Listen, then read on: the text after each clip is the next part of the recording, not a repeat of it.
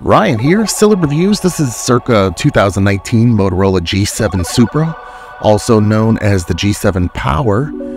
These were susceptible to broken charging ports. I was able to fix this. Proud of myself. All you need is the right part. Make sure you check that model number against your phone. There's 5 different variations. It cost $12. Then I went to iFixIt, link in the description, used those instructions, and I actually fixed this myself. I can't believe it. The specs on this phone make it still a decent spare phone today. A game phone, a fun phone, a play phone. It had a Snapdragon 632 in it. Depending on the model, the carrier, you may have different RAM. Mine came with 32 gigs of ROM, 3 gigs of RAM.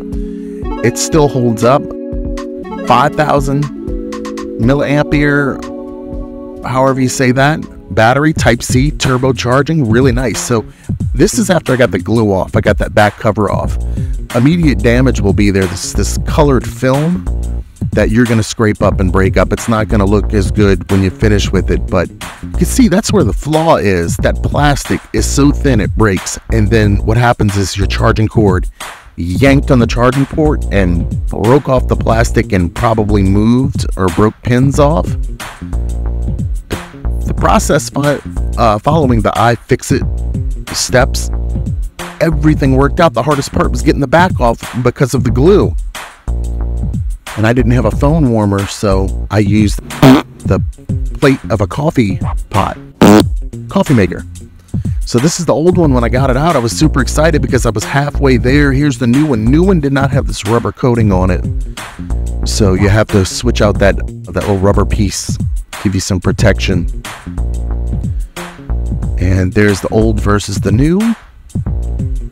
Everything went back in place like it was supposed to.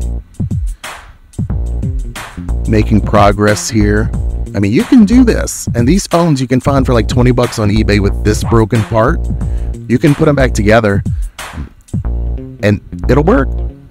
It'll absolutely work. Links that you'll need for this project will be in the description. Make sure you match up those model numbers though, because they're going to be a little bit different based on if you have the power, the turbo, Supra, whatever. But look at the turbo power. It's on, it's running, it's charging. This phone hasn't been able to charge right in years, and it hasn't turbocharged in forever. So I've already got this phone back in action. I'm using it to do a few things,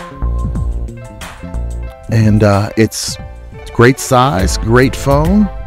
If you have any questions, leave them in the comments, and the link is in the description for the iFixIt, which will guide you right through this.